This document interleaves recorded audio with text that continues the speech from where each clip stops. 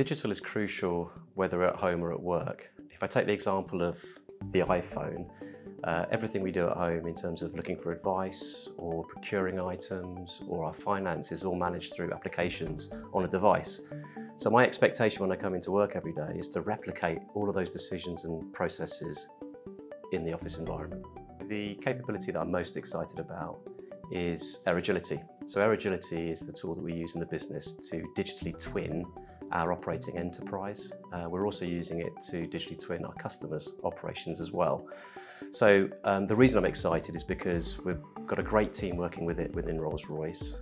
We are very, very close to a customer who's got some really good use cases about how we use the capability. And we've got a vendor who's really, really responsive to all our needs. So when you bring that package together, it's best in class in terms of what we do from a digital point of view. The Digital O's origins start with the traditional engineering V framework. So the V starts off with customer requirements that we then distill down into specifications, and then we move into detailed design. Once we take that design, we create manufacturing, assembly, test, and operation. And in operation, we then validate that end product against the original requirements from the customer. So if you take the V and then create a mirror image of that, you end up with a shape that is a diamond. The bottom half is the V, the physical world. The top half of the diamond is the digital representation of that physical world. What we've done in Rolls-Royce is we've then taken the diamond and we've actually made it an O shape. And the reason we've used an O shape is because it's a continuous process that actually exists through life for our products, from early design all the way through to our end product and end of operation. So the O just reflects really it's a continuous process. So the Digital O is really a means to an end. It's to allow us to reduce the cost and the timeline for the development of our products. So interestingly, I was with a customer not long ago when they were asking about what is digital twinning, what's the Digital O, and I used an example.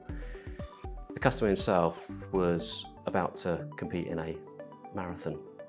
So I said to him, well, how helpful would it have been if I could have gone back 6 months ago and created a digital twin of you, your digestive system, your nervous system, your skeletal system, and then run millions of scenarios around your training, the facilities, your dietary requirements, so that 6 months ago, you could have been given a plan to enable you to run that marathon quicker and faster today. Would that have been a benefit to you? And of course the customer said, yes, it would. And that's really the essence of the digital twin and the Digital O. It's to provide that model to the customer in simulation, which enables us to fly numerous scenarios before we actually make something. So some examples of where we use the Digital O and digital twinning would be, for example, our MBSE, so model-based systems engineering, where we now capture that digitally.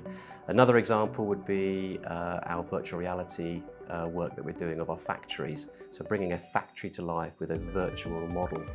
Another example again would be the operation of our customers, where we digitally twin that within Hegarty, and we model the customer's enterprise as well as our own. So these are examples of digital twinning that sit on the Digital O.